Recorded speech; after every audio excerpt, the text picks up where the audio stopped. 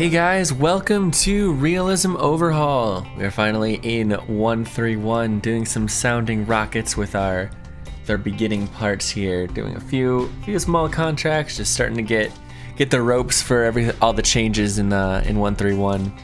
You notice this first small sounding rocket, SPIRO 1, doesn't even have an aerobee, and that's because when I installed 131, what I initially did was I went into a sandbox save and used, I think it's called Janitors Closet mod. I pruned a ton of parts and I accidentally pruned the aerobee. So initially in the beginning, I didn't even have it. So I realized that was a problem because that should have been there. So I went back and unpruned everything. So I'm pretty much just going to be pruning things with the Janitors Closet as I unlock them in the tech tree. So like fuel tanks and stuff like that.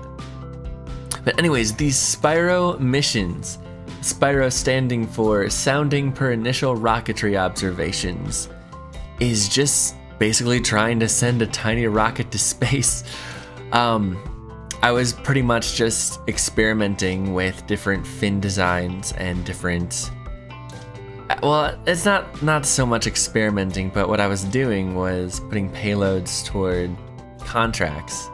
Like 30 payload here, 60 payload here at a certain altitude, and was getting a little bit of money. So I've definitely made a little bit more money than I've wasted building all of these tiny little sounding rockets. But pretty much they only consist of a fuel tank, some fins, and an aerobee, these parachutes, and the telemetry unit. And it really only runs you a little bit less than $1,000 for each one of these, so it's a very cheap rocket, and the thousands upon thousands of dollars that you get from contracts from the beginning seemed very worth reiterating. I believe 10 of these. Well, SPIRO 6 is a little bit different design, as we'll get into later. For a lot of these designs, as you saw there, were coming into difficulties high in the altitude, after the aerobee shuts off and it's just drifting and spinning into the upper atmosphere. What happened a lot of the time is instead of rotating, it would start yawing and it would just spin around like a disc instead of like a tube. And this has happened with SPIRO 2, 3, and 4. Actually no, and 5. Here, yeah, it's happening right here. There's at a certain point where it just starts doing that. And this is something I actually corrected in SPIRO 6. And I think it may be because it's spinning too much. Something in the Kerbal Space Program physics it's making it do that when it spins too much. See, no, this is the same fin design. Maybe a little bit different, but I believe this was just fulfilling a contract. I can actually go through all the different details for the launches. I actually have a Google Doc that is public and anyone can view it, of all of our launches and the status of them and what the directive is. I'll have that linked in the description below, but SPIRO 1, I believe it only reached about 2,000 meters. SPIRO 2 reached an altitude of 28,349 meters. SPIRO 3, 133,820 meters. And that would be a record that held until SPIRO 6 was actually successful. I've lost track of how many launches have gone up so far, so I'll just keep reading them through the list here. SPIRO 3 was launched again, this time with 28 units of sounding payload. It reached an altitude of 124,252, also a pretty successful launch. SPIRO 3 was launched for a third time with a little bit more payload, and actually reached a higher altitude of 128,193 meters. So SPIRO 3 has been very successful. The launch right here was the first launch of SPIRO 4, which had a critical failure. SPIRO 4, I decided to experiment with a very, very slim sort of corkscrew. You can see right there the fins. It was only 3 instead of 4. And you see here, it did eventually stabilize right here, but you had to get up to speed first.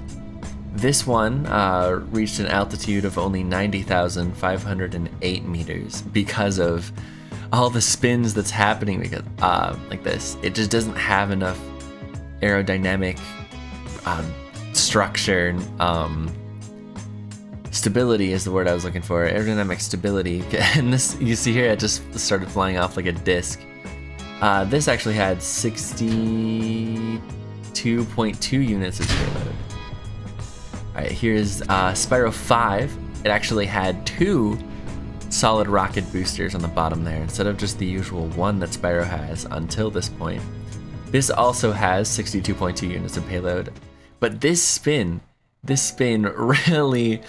really cut our altitude down. It only went up to 108,000 meters roughly. Luckily, the sounding rocket payload contract I had only required 100,000 meters, so just barely above it, but that's not what I was going for. I was trying to get into space with that one. Over 140,000 meters was what I was trying to do, at least. And here we have the SPIRO 6 being constructed. I'm just redesigning the SPIRO 5 here completely. Well, I put this in because the other ones, there isn't really anything special to the construction of this one. But this one is a very unique design compared to the others. We got a 2-stage Aerobee rocket where we got 4 Aerobees on the first stage and then 1 on the second stage, instead of a solid rocket just launching us up. And I wanted to make the whole thing this sort of old-timey stainless steel type of look, and I tried to make that happen with the fins here, which it turned out all right, I think. Just wanted to have that rotate ever so slightly, and you notice I don't have fins on the second stage, and that becomes a huge problem. And a bigger problem is how much of an angle this is at right now, and well, I'll let you see for yourself why that was a problem.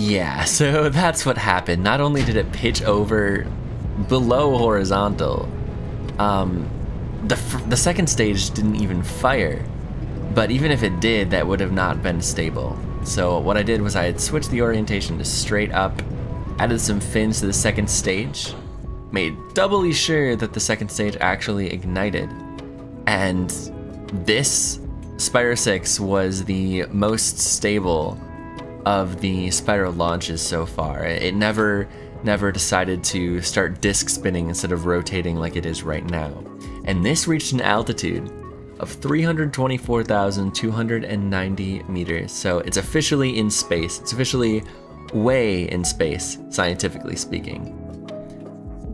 This didn't fulfill any contracts though, because the time was up before it launched, but it definitely can fulfill some contracts if any want me to go 140 kilometers or higher, up to 324. Like I said, this can definitely get some payloads up there for a little bit more money.